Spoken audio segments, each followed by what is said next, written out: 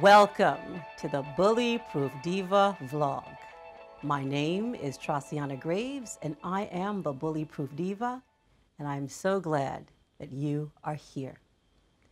Letting go of the guilt that you feel at work when you identify that you have the power to no longer subject yourself to the bullying behaviors of the bullies at work. Letting go of the guilt that you feel. Here's what you need to know before I give you the 3 steps to my call to action for you. When you begin to disengage yourself, when you, in other words, begin to make concrete actions, concrete comments, concrete choices to no longer allow yourself to be targeted by bullying behavior at work, you can find yourself feeling guilty.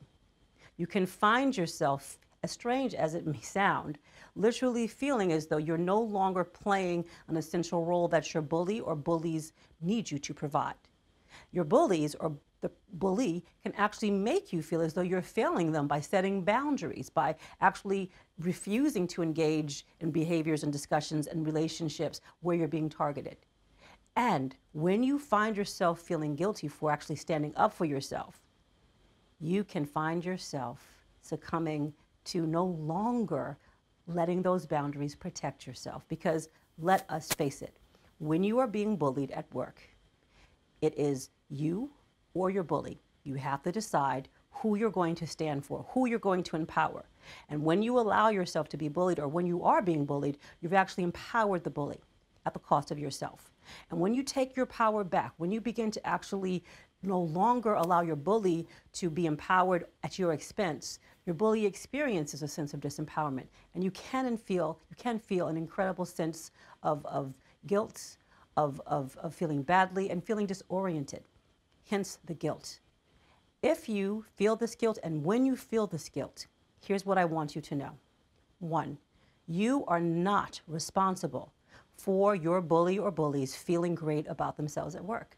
2, your team, your company cannot and will not thrive at your expense or because you've actually are sacrificing or permitting yourself to withstand bullying behaviors. It's a myth.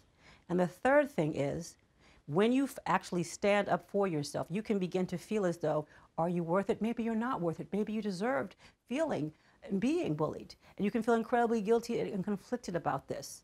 You need to, at that time, understand that you are responsible for feeling great. And there's no need for you to ever feel shame or guilt. You may feel these sensations of guilt or apprehension, but it's actually essential that you, in that moment, tell yourself and remind yourself, letting go of the guilt is the best thing you can do for yourself and your workplace culture. So here's to you, being bully-proof, being brilliant, and allowing your authentic self to shine and be respected and be a representation of who you are and who you're becoming for everyone at work and in life. My name is Trasiana Graves, your Bully Proof Diva.